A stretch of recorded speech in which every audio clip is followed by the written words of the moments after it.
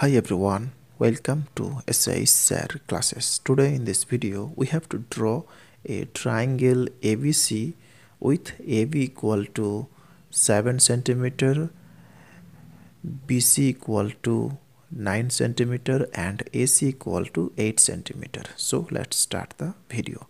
First of all, drawing here a line of length 7 cm first. So this is starting 0.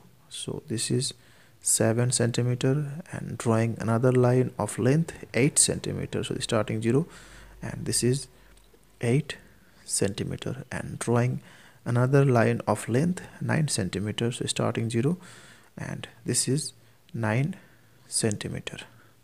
So this line AB and this line AC and this one BC. So this is 7 cm, this line 8 cm and this line 9 cm.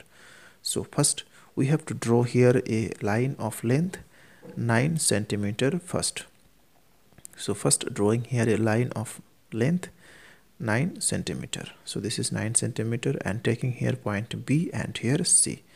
Next taking the length AB equal to 7 cm by using compass and putting the compass here and drawing an arc by this way. Again taking the length AC equal to 8 cm by using compass by this way and putting the compass on the point C and cut here. So both the curve intersect at a point. So this is A. Now joining first A and C. Next joining A and B. So this line BC 9 cm, AB 7 cm and AC 8 cm. So therefore triangle ABC, so triangle ABC is a triangle with AB equal to 7 cm, BC equal to 9 cm and AC equal to 8 cm.